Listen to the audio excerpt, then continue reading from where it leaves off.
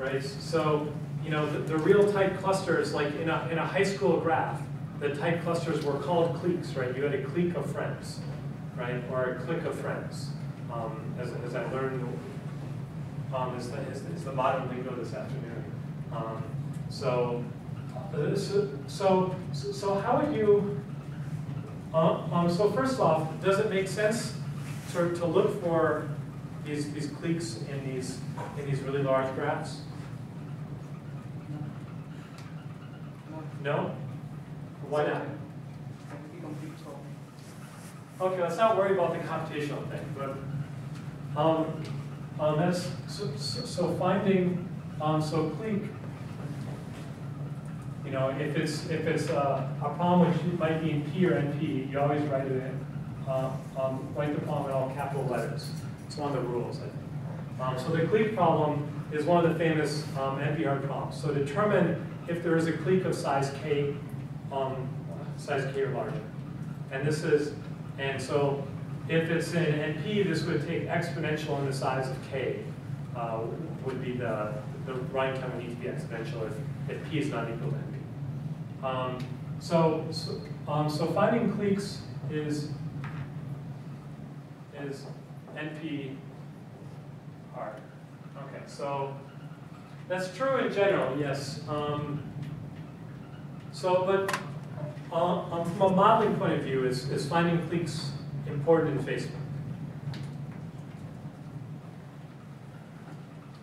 Well, you can use alternatives like Facebook stores number of mutual friends for each node or each person.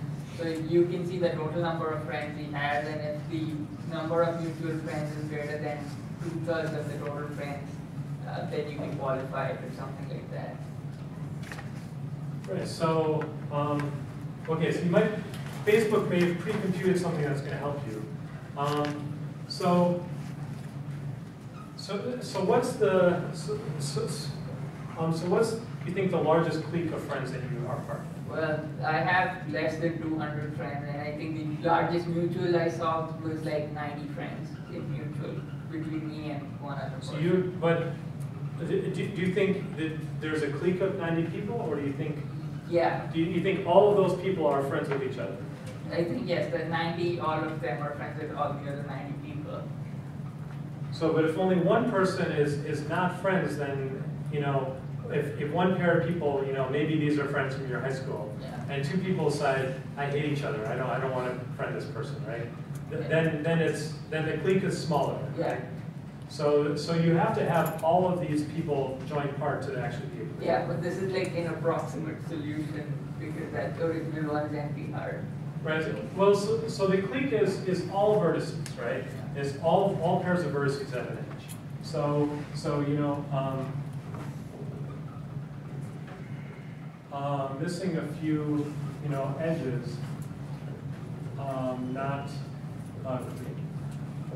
So you can have, on a really large graph, if you thought you had a big clique, you could miss, say, you could have like 95% of the edges and it being very far from a clique.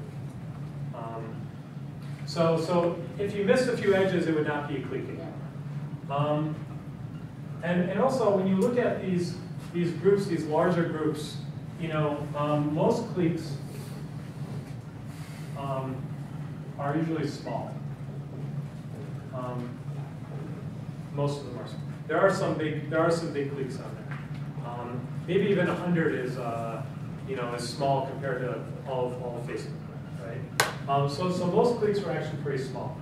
So this is kind of a modeling problem. This maybe is not so bad, but when you look at these large clusters of these like graphs on Facebook or on like data from Netflix or something, these clusters tend to be much larger in scale than the cliques are. So the clique is a very stringent requirement. But because most of them are small, there actually are, you know, there are good heuristic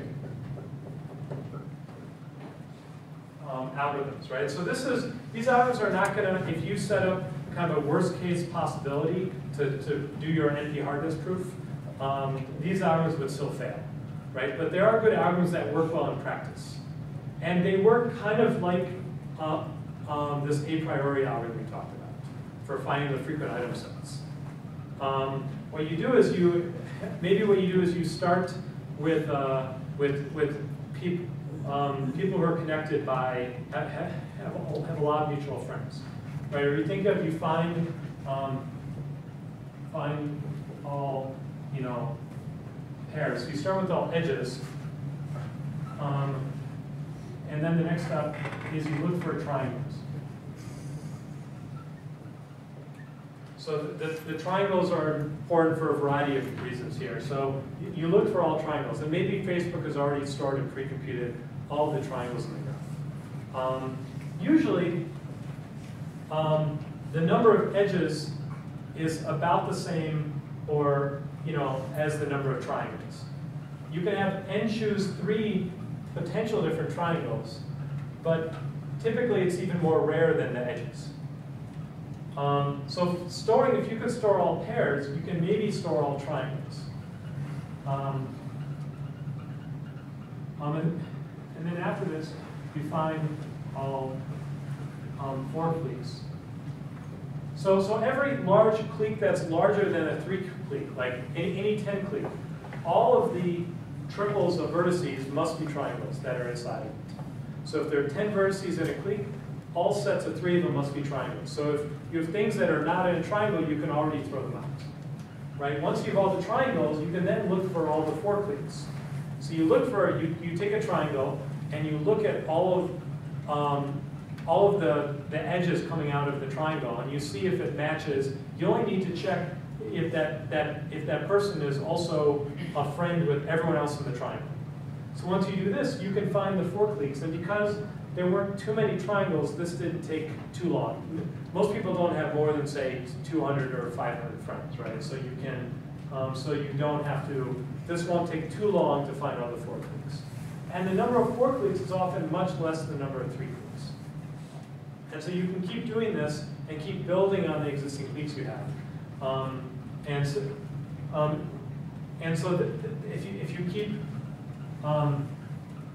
If you keep iterating down until you can't find any more, this is actually pretty. This algorithm is actually pretty feasible. So this is something you can actually run. I think it was students in this class last year. Some of them actually went and took some large graph and implemented one of these algorithms and found all the cliques up to something like this. And it was something feasible they could do, because this on real data this doesn't grow too fast. So you can then find cliques like this, and then whether you want to use them or not, but they're at least probably a good seed to stick into one of these other clustering algorithms. Maybe something trying to optimize modularity. All right.